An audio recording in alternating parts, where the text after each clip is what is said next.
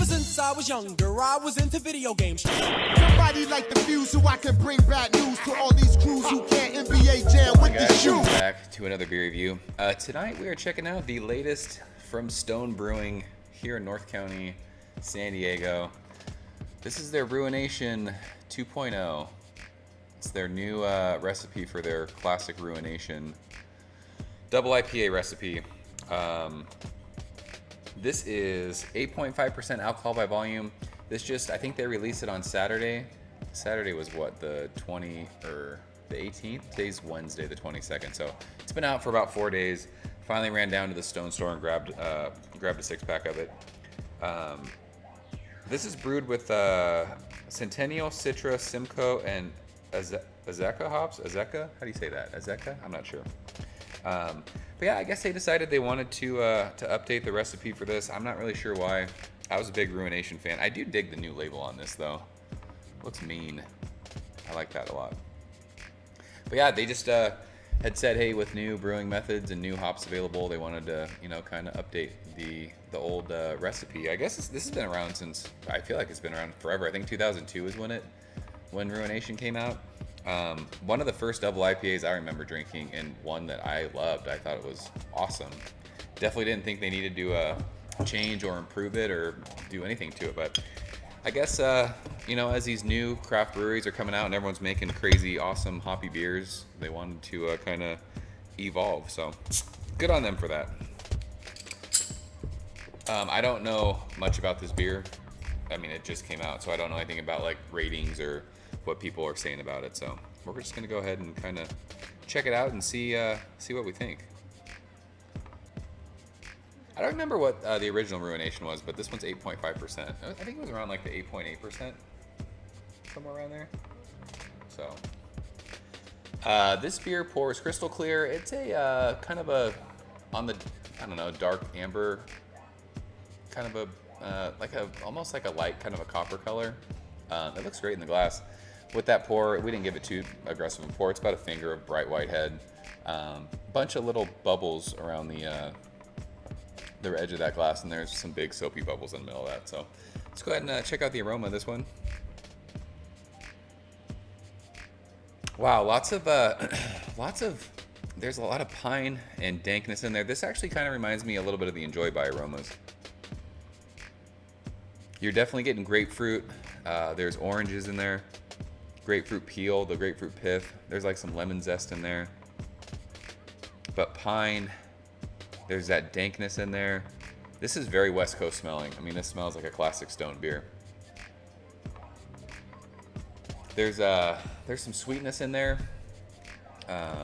Like that kind of bready maltiness to kind of go with all that crazy in your face, dank, like hoppy just punch.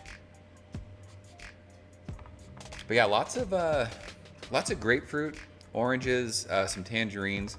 There's some kind of like sweet smelling fruit in there, and I don't know what that is. Maybe like some, I don't know if it's like pineapple or like peaches. But it smells good. It reminds me a lot of the Enjoy by beer. So let's go and dig in. Cheers.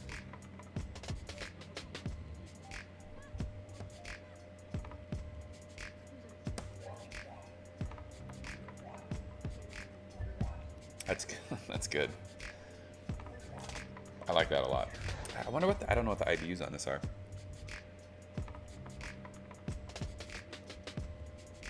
That's bitter, that's dank. It's in your face. I mean, it's classic Stone. Right up front, you get hit with that grapefruit pith. Lots of pininess, dankness. Middle of the mouth, that bitterness is there. This is a pretty bitter beer. I don't know if it shows or says what the IBUs on this are. I'd have to look it up. I would guess this is a fairly bitter beer though. But yeah, the bitterness is there, middle of the mouth. You get that sweet kind of bready maltiness on the back end to kind of balance it all out. It is bitter, it is hoppy, but it's not overly bitter and it's not overly hoppy. It's not like, I think it's really, really balanced, to be honest. But yeah, the grapefruit and the pine and the grassiness. It's definitely not, I've been drinking, I feel like lately from the East Coast beers that I've gotten my hands on, they've been drinking very juicy. This is not a juicy beer, but you get like that essence of grapefruit and grapefruit peel and lemon zest. The bitterness, the pininess, the dankness. I mean, this screams West Coast style IPA to me. I like this a lot. This is really, really good. Easy drinking for 8.5%.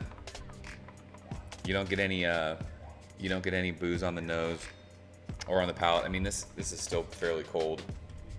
I mean, I drove home with it in my truck, but as this warms, there might be a little bit of like booziness that comes out. I don't know if it will at 8.5%, but very, very easy drinking in my opinion. Good stuff from Stone. I would say this is a good kind of successor to the original Ruination recipe.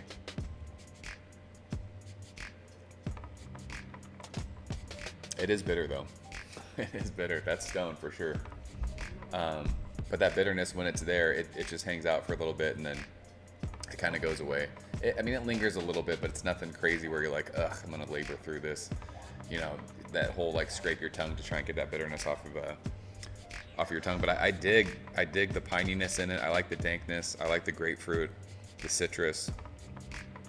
That's good stuff. Really, really good. As far as a grade, I'm gonna go, let's see here.